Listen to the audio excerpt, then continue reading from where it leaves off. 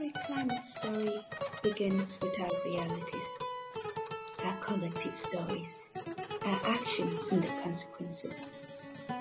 Every climate movement began with the people, with our resources, our livelihoods, the action plan, and the devastating stories of human action. Our climate stories focuses on our people and the contributing work of organizations, leading the groundwork in contributing towards the fight against climate change. In the Gambia here, we could say all coastal communities are at high risk because the coastal community I'm referring here are the one next to the Atlantic Ocean, starting from Banjul all the way to Katong. These are the main coastal community that we are talking about because they are at risk because they are close to the Atlantic Ocean, and we know the Atlantic Ocean have a huge wave, which is a risk to coastal communities that are below sea level. So that being the case, and if you understand the Gambia geographical elevation, it also shows that most of our coastal communities are below sea level. So that being the case, it also poses a risk to those coastal communities.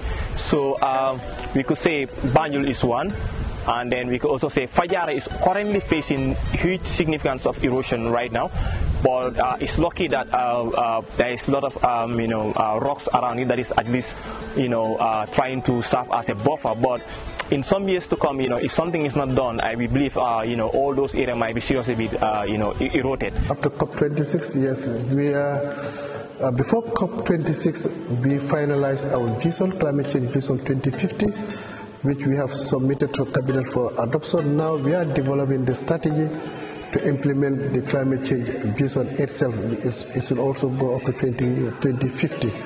Now the consultants are working. They have submitted the first draft, of which there is a review of the team, the core team, and after the review, then we will submit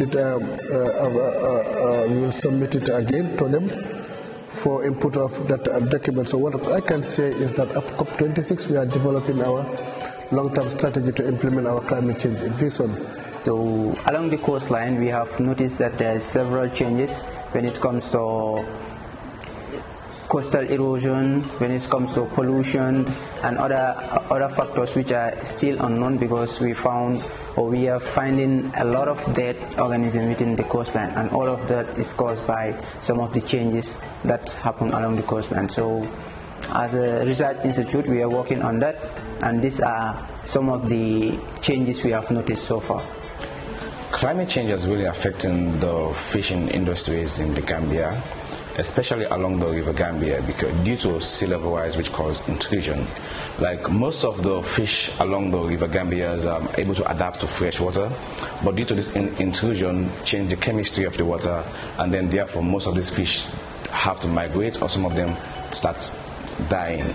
So, and also again, the pollution aspects along the River Gambia also affects the health of the fish, and then also the fish meal factory also is a big problem to our fish industry in the Gambia, because they eliminate or excrete their waste into the ocean, and then it affects the chemistry of the water, and then that causes a lot of bycatch along the shoreline.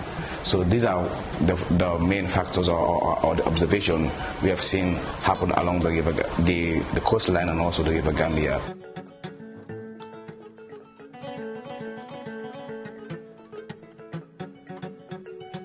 To combat climate change in the Gambia, the Ecosystem-Based Adaptation Project under the Ministry of Climate Change, funded by the Green Climate Fund, seeks to develop a climate-resilient, natural resource-based economy, with the aim to restore 12,788 hectares of degraded forest and 3,000 hectares of farmland to increase resilience of rural villages.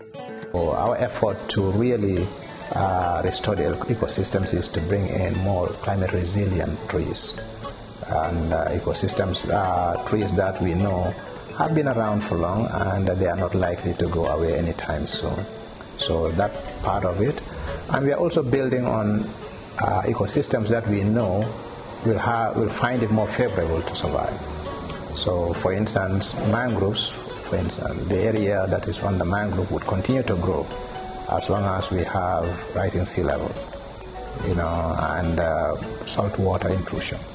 So we are then saying, okay, let us focus on restoring or reforesting mangroves.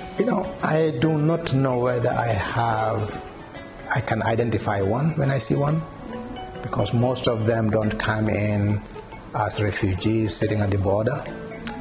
Most, I believe, based on my experience, are those who find comfort and opportunities to living in the Gambia, and they come unnoticed, and eventually find a nice place or find a good villager who can help them with the land, and they work on it.